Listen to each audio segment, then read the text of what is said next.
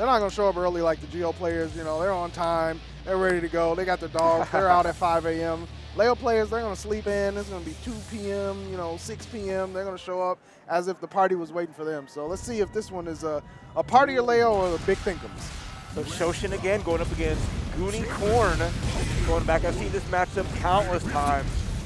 You know, Potemkin can get a little bit going on and make some big punishes, but the way Leo can just maneuver around with these big normals can be so difficult for Potemkin, especially once Leo manages to kind of navigate some of Potemkin's larger normals. That Mega Fist is going to be really important to Shoshin to be able to get in, but right now, it's all Gooniekorn. High fructose edition. It's real sweet for him. Gets a wall break. Here we go. Party time. Positive bonus is going to have enough meter for RC very soon. Doesn't have to do much, but get a whiff punish to finish the job. Beautiful. Again, that's one of the key things you'll see Leo playing in this matchup. Is kind of just staying outside of Potemkin's range and then using a lot of these tools that allow Leo to move forward on the attack to get whiff punishes if the Potemkin player tries to swing. Speaking of swinging, we're back turn. We're back swinging. The cross up, Berserker Slash, gonna make it last. PRC to keep it going, blocked up the burst. Yeah, I got some thirst, let me quench it.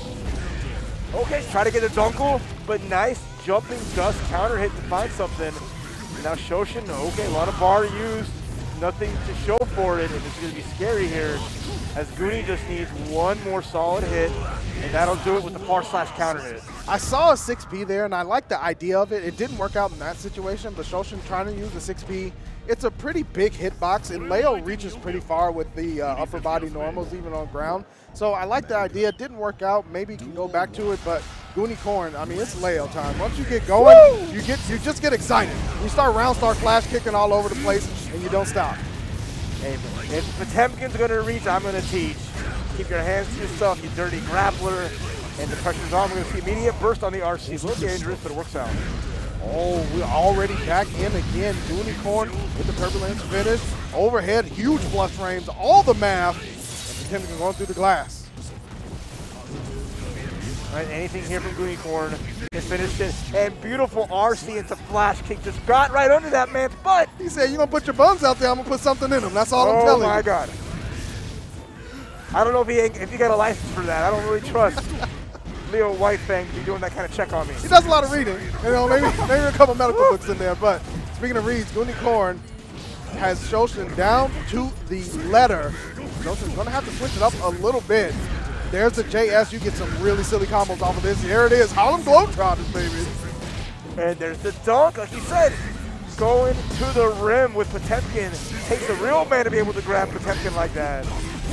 And now Gooniekorn just, YRC, instead of getting a punish, yeah, some bar, a little funky, but hey. Hey, whatever works for you. Speaking of work, Shoshin trying to put the hard hat on. Slide head interrupted by the heavy projectile. Nice spacing as well from Gooniekorn, making sure that the Mega Fist situation doesn't blow him up for using the projectile. There's a burst right there. Shoshin doesn't got a lot of life left. 6P just for the defense, but you got to come in.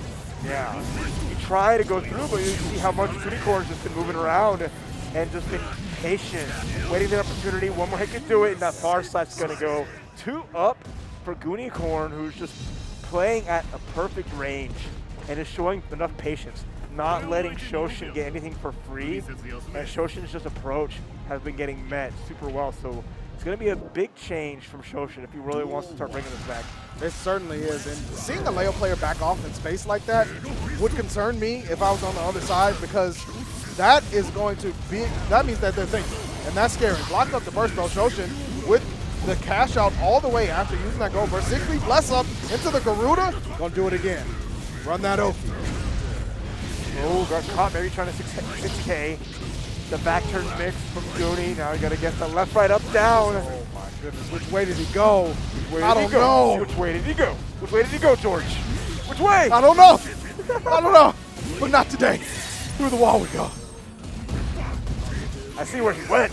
And then, okay, PRC and just advantage here. Getting close to getting a chip out too. Opportunity for Shoshin if he can get an RC maybe. How to YRC to stay alive. Oh! Hit him with the one of those pot buster. Had him look down at his feet while he was grabbing him. Like, yo, check that on the ground. What? Got him. GG's. Yeah, beautiful Hail Mary play. Shoshin now on the board. That's building up a little bit of that confidence. Let's see if they can make what Shoshin can do with it. Oh. Good reaction, grabbing the dash through. Yeah, the Berserker Slash being scooped up really is good for Shoshin to show, like, hey, I'm not asleep at the wheel, right? Like, you may have 2 on me, but you're going to have to earn the rest. Garuda, PRC, nothing doing, though. Gooniekorn getting out a little bit of trouble. Body Splash blocked up. Oh, the flick away. A little too early for that. The trade from both players just getting knocked down. But now Gooniekorn back to that big offense, back to the backroom pressure. Wake up grab. Oh, ooh, Shoshin on the verge of getting on the board here. Oh my goodness, the jam. Trying to slam. Oh yeah, baited out the flash game. We did too, of course. Of course. Of course they did. Gooniekorn trying to make it more than par for the course, trying to get that birdie. Oh, it's so scary. It's going to be some good damage here. The wall break may not be enough. But there we go, never mind. Back turn heavy does it. And now Gooniekorn on match point after Shoshin kind of flubbed the potential round win to at least stay alive. Didn't really seal the deal there.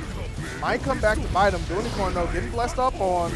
Shoshin now patient, and the Mega Fist over on the light projectile. This is going to hurt. Big punish, Garuda into the P-Bust. That's what I wanted to see the first time when we saw those double flash kicks. Oh, the wall break conversion, I like it. Shoshin with a huge life lead, burst available on deck, and positive bonus.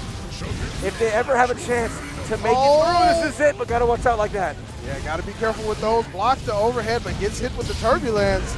And again, the wall's flat, and we're going back over there. I left my wallet. We gotta go back to 1985. Oh my God, air dash goal burst, but the super's gonna get caught.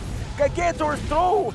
Yo! Big dunk, RC. This should be just enough. And Gooniekorn with a huge comeback to get the 3-0. You saw Unicorn look up too, like, woo, that was close.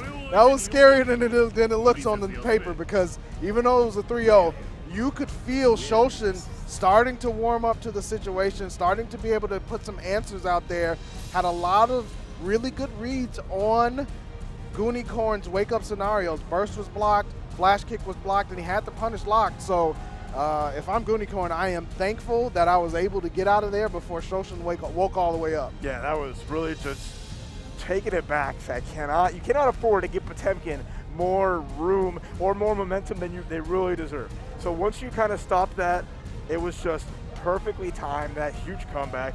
I mean, you know what they say, Goonies never say die. Yeah.